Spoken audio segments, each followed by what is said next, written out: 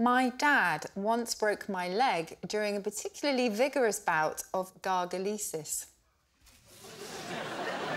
Lee, I can guess your first question. So, what does the word dad mean? So, go on, what is gargalesis? Gargalesis is very heavy tickling. Oh. Did you call it roughhousing? We used to call it roughhousing, as well as gargalesis, obviously. You call it roughhousing? Yeah. That's like where I used to live.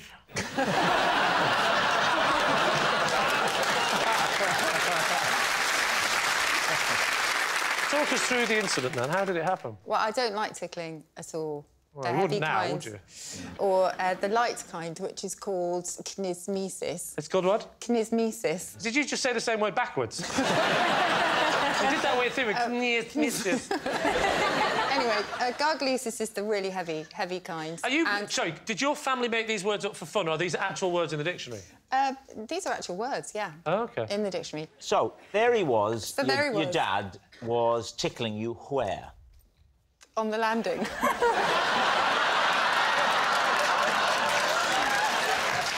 How old were you, Susie? I was 7. 7 years 7 of age. years. And how old was your dad at this time? My dad would have been, oh, I don't know. Oh, you forgot you do the words, not the maths, don't you? Do you want to phone Rachel and get back to me? And so I, just because I absolutely hate tickling, was desperate to get away and went to move off, and in doing so kind of left my leg behind. Which leg was it, Susie?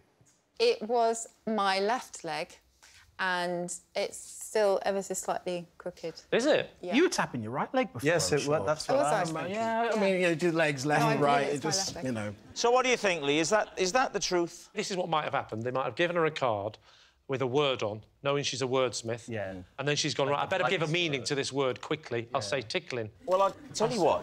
Because Susie was coming on the show, we have got a dictionary. Ah. So... And is this cheating? Are we allowed to do this? I'm allowed to do whatever I want.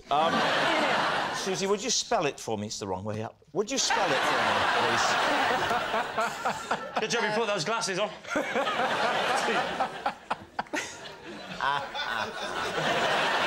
I'll never forget the day. There.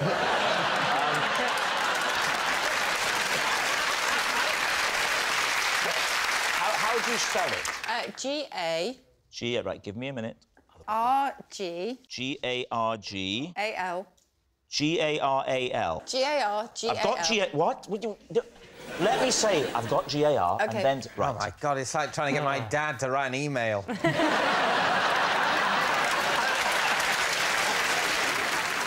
No, it's not. It's seriously not in here. G-A-R, it goes from garfish to gargani, which is a small duck.